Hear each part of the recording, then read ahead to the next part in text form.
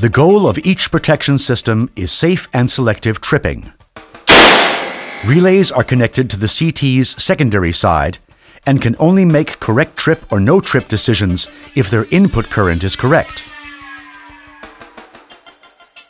Ensuring this is the task of protection CTs, which must be able to transform currents flowing in generators, transformers, or bus bars, ranging from a few % of rated current up to many times its value for short-circuit faults.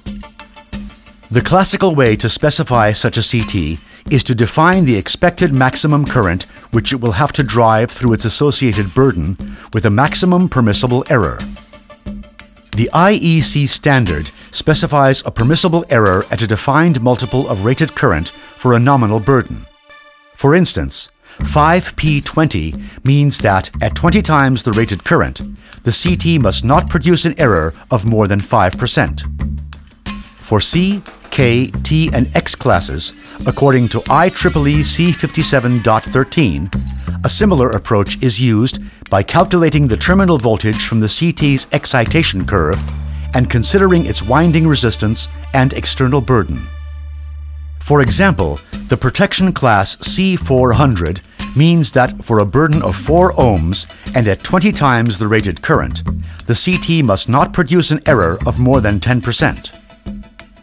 This requires high driving voltages, resulting in the need for large iron cores. Thus, besides the ratio, the essential characteristics of a typical protection CT are its knee point voltage and magnetic characteristic, its winding resistance, and the relation of its nominal burden to its actual burden as it directly influences a CT's performance.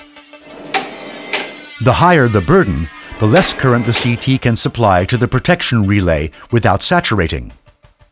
Magnetic characteristic and burden determine the CT's accuracy limiting factor, or ALF, according to IEC 644-1 and -6. Manufacturers verify these parameters during design, manufacturing, and acceptance testing. After installation on site, commissioning tests verify that the CT has not been damaged during shipping and that the connections are correct. The protection system must be connected to the correct core and, for tapped CTs, the correct tap with correct polarity.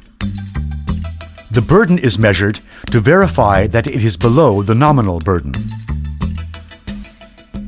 These measurements are usually repeated when recommissioning the plant, for instance after refurbishment of the control and protection system. In order to ensure reliable protection and correct metering, CTs must be tested at several stages during their life cycle.